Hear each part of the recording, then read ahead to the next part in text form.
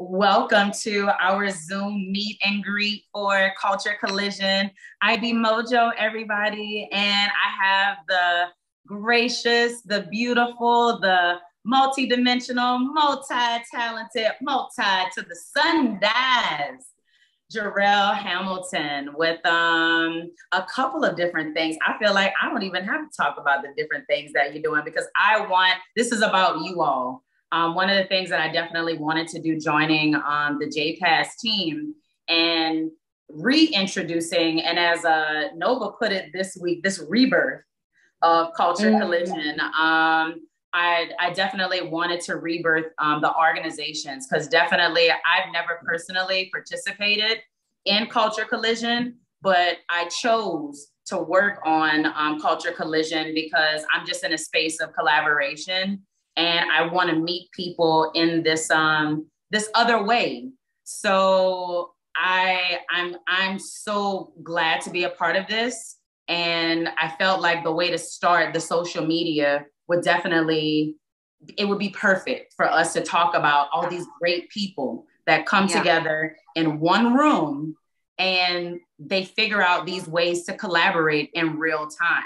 And I mean, people are emailing me like, hey, who are the educators in the room? Hey, who are the teachers in the room? Who are the artists in the room? Like, that's the spark that everyone is looking for. And for that energy to be in the same room, I think is going to be dynamic. So without further ado, I'm going to introduce Jarrell Hamilton. And Jarrell, I just want you to tell us about yourself and the projects that you're working on. Yeah, well, thank you so much, Mojo, for this platform and this opportunity to just share what it is that I love to do, what I'm passionate about. Again, my name is Jarrell Hamilton. I am the founder of TBean Productions, and it is our mission to support, present, and produce original interdisciplinary works and cultural programming that speaks to Southern culture, speaks of, addresses and talks about African-American, African diasporic stories, and also contemporary social themes.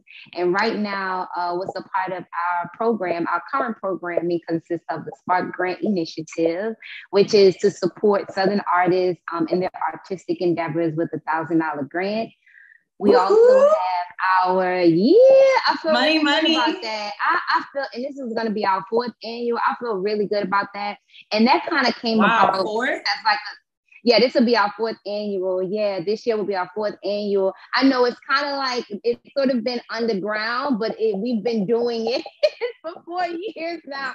And I just feel really excited about that because, when I came back home from school and from New York, there was just a lot of conversations that was happening around, we need money, we need money, we need money. And it just kept being conversations. And it was just like, you know what? I'm going to put my money where the mouth is. I'm going to put my mouth where the money is, however the phrase goes. And I was just like, I'm just going to farm something. Because you know what? It's one thing to talk about it and conversations are important. But, you got to, what's that action step, right? So the call to action for me as an artist was to just create something. And maybe it wasn't like 10,000 or 50 grand yet, right? But I think small portions can be impactful too. It's not quantity as much as it is quality.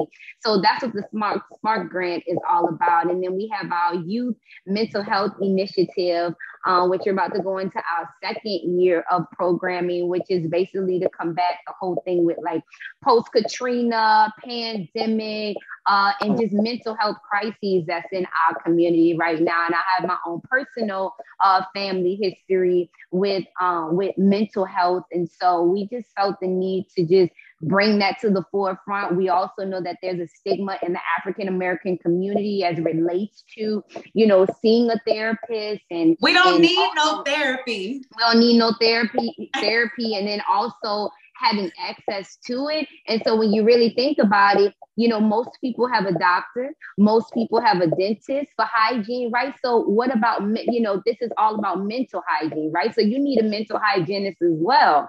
So, this program is for, our youth. And wellness, their mental wellness, how to manage their emotions, how to manage, just these pressures that we didn't have when we were coming up in school. So that is what the TBean Youth Program is all about. It's about their mental wellness and just optimal health. And then we also have presentations. So right now, the production side of TBean Productions is mostly just film. So the dance film that you all are going to be able to witness, hopefully during Cultural Collision, is a part of that.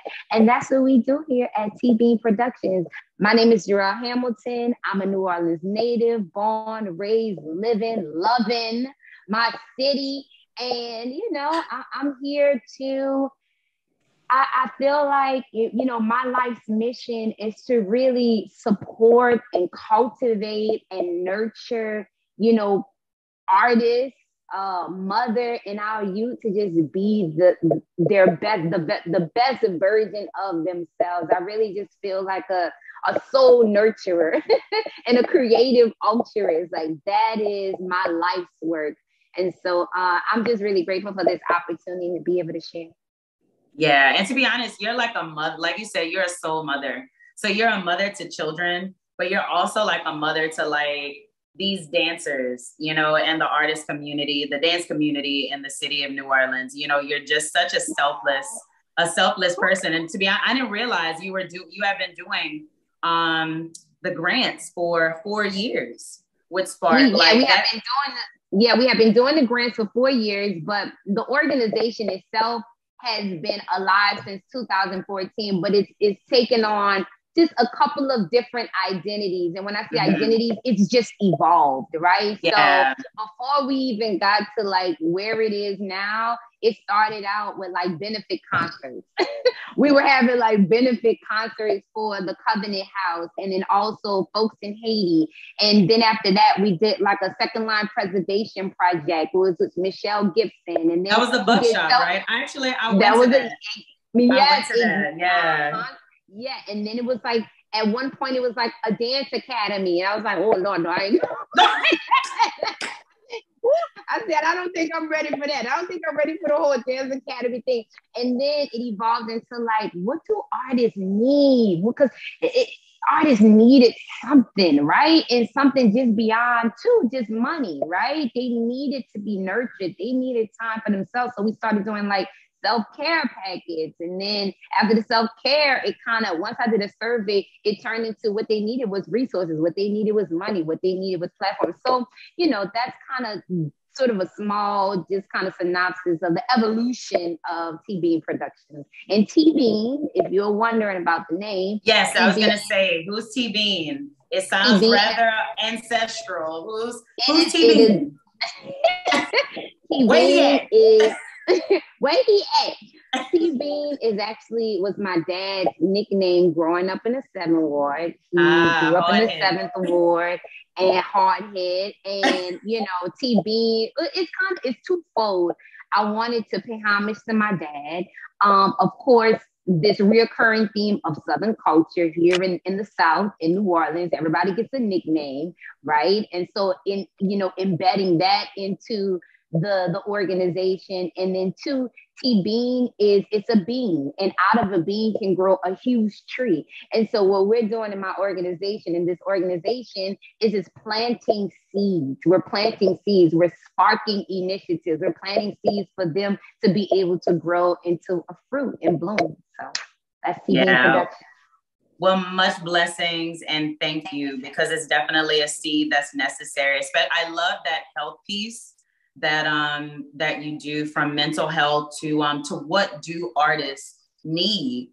And that is something that's definitely needed. And we don't need it just in one space or like one day here and there. Like, it really is something that the infrastructure here needs to be involved in.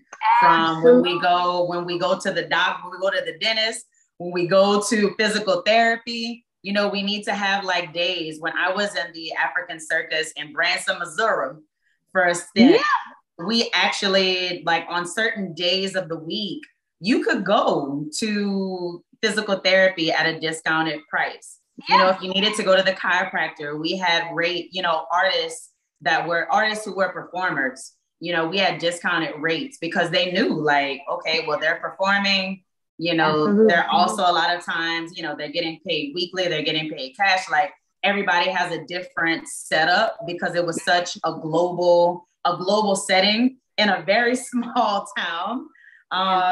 But everybody had different financial needs and strains. And so to just like relieve all of that, it's like one thing we can give this community for our performers that are from here and for those that are traveling in is healthcare.